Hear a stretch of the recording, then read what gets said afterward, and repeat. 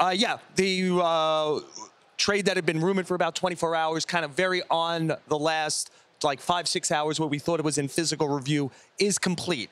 Juan Soto has been traded to the Yankees along with Trent Grisham. I strongly believe it is the 5 names we heard all afternoon involved with the Yankees. That's catcher Kyle Higashioka, who's probably the least important guy in the thing, and 4 pitchers. Remember, the Padres are losing 3 pitchers in free agency, starting pitchers in free agency, plus their closer, Josh Hader.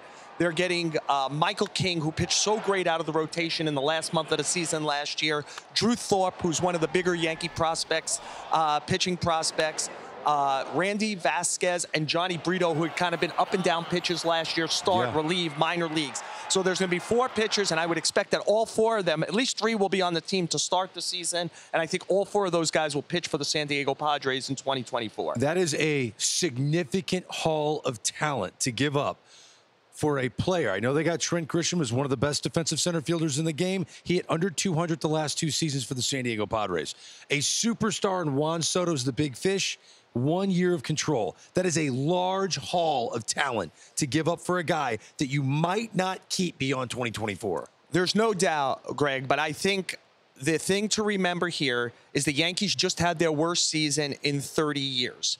They left that season believing that they were a good team that had a bad season, a lot of injury, bad luck. This is what they believed. And yet they hated the narrative that was being formed around them. They're not the Yankees anymore. Well, when you make this trade, you're throwing a lot on the table and saying, you know who we are?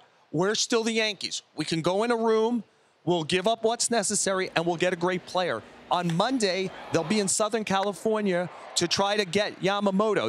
There's a string of teams who are negotiating next week with Yoshinobu Yamamoto, the great Japanese ace. The Yankees are the leadoff hitters, I believe, next Monday.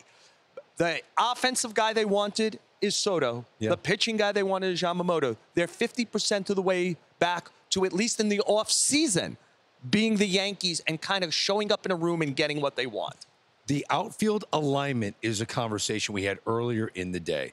Is Trent Grisham part of this package to be the starting center fielder of the New York Yankees? I do not believe so. I think Grisham is coming in to be a 4th outfielder and a defensive replacement late in games in center. I think they'll line up with Verdugo playing the big part. Left field in Yankee Stadium, very difficult, very big, sun in the day.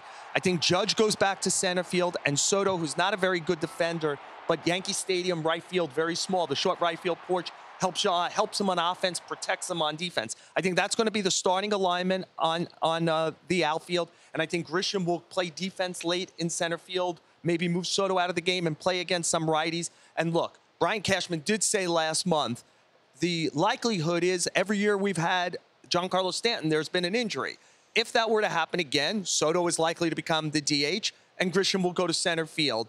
I don't think it will be a problem. I think everyone will get plenty of time. That's how the baseball season works.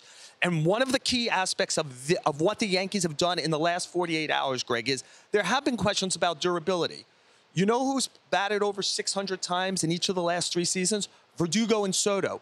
Grisham has batted over 500 times in each of the last 3 seasons. You know what they all are? They're all left-handed. The Yankees had the 2nd fewest plate appearances by lefty hitters last season. They've been in the bottom 10 for 6 years. The Yankees, Babe Ruth's team, the short right field porch, they're trying to be the Yankees again. And this is an example of it.